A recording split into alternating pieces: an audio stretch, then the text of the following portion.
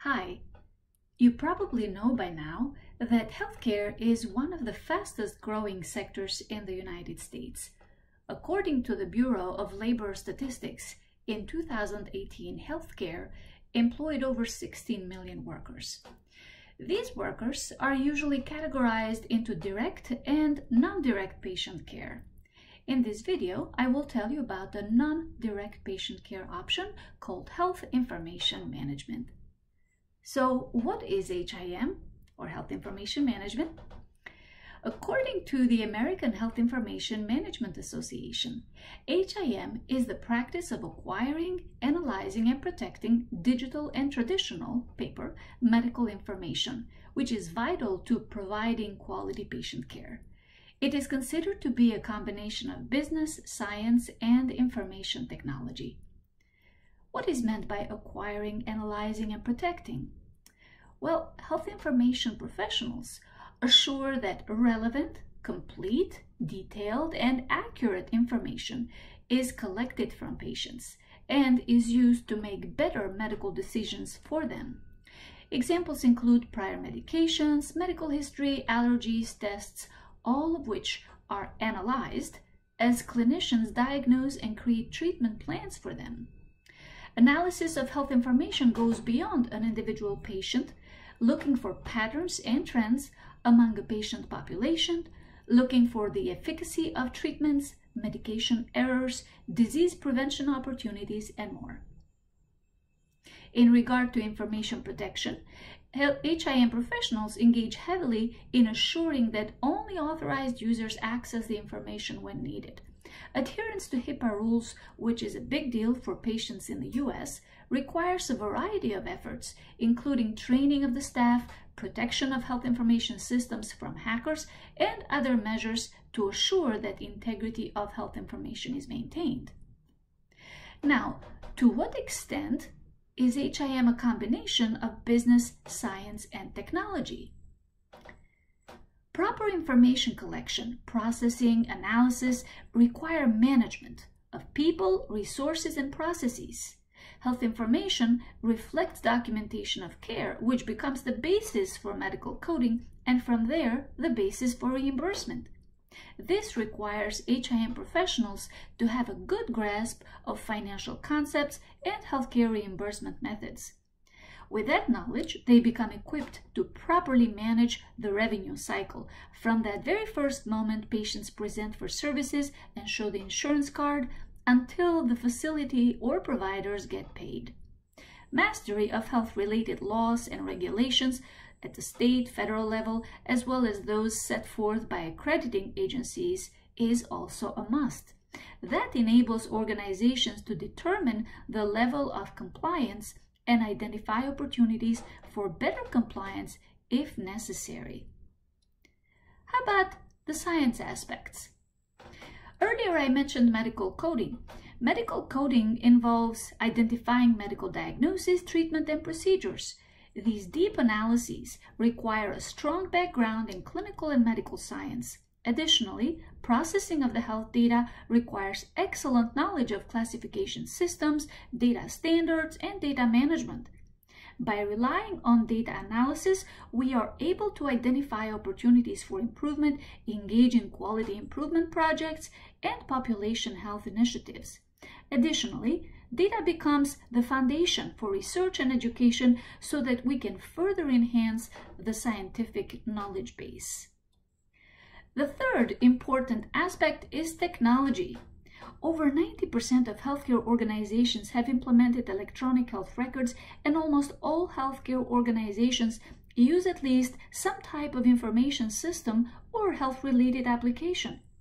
HIM professionals are not only expected to use such systems, but also engage in system implementation, integration, and optimization. They are also expected to utilize various technologies for analyzing data in order to improve efficiency, identify trends quickly, and make informed, timely decisions. Now that we've seen a little bit more about HIM, let's talk about Rutgers' bachelor degree in HIM. Before coming to our program, students are required to complete some coursework at other schools. So we only accept transfer students that have an overall total number of credits at 59. That coursework includes anatomy and physiology. As we saw, knowing human body, human disease, and medical treatments is important. Math and statistics in this digital era and use of electronic health records. It is necessary for HIM professionals to be equipped with computer and analytical skills. English and humanities are also important to build those soft skills that are highly sought after in the workplace. And the last specific piece of coursework is financial accounting, and that is because of our heavy involvement in business revenue cycle and financial aspects, which require that strong background in finance and accounting. So once the students come to Rutgers University, the School of Health Professions, our health information program offers a variety of courses. The majority of them are core, and they include data structure, disease processes, legal aspects, performance improvement, data analytics, management, electronic health records, coding, reimbursement, compliance, health informatics, information governance, and more.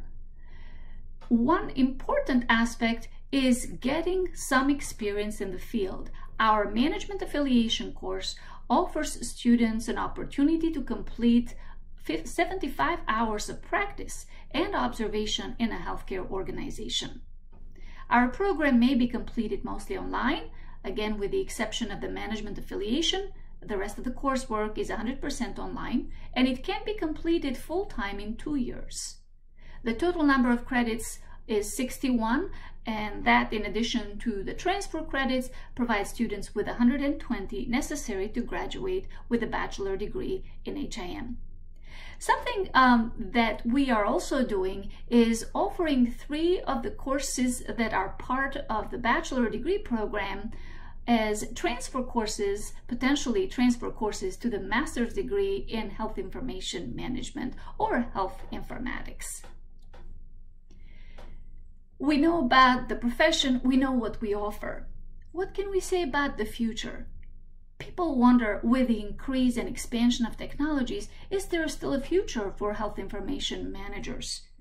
Yes, the answer is yes. According to the 2019 projections from the Bureau of Labor Statistics, our profession is expected to grow 11% from 2018 to 2028, which is much faster than the average for all occupations. The demand for health services is expected to increase as population ages, as well as the technology continues to expand. That will actually require advanced skills from health information professionals, specifically in areas such as data analytics, privacy and security, national health information infrastructure, artificial intelligence, and data standards. So I hope this brief description provided you with a general idea about health information profession. If you would like to learn more, reach out to us.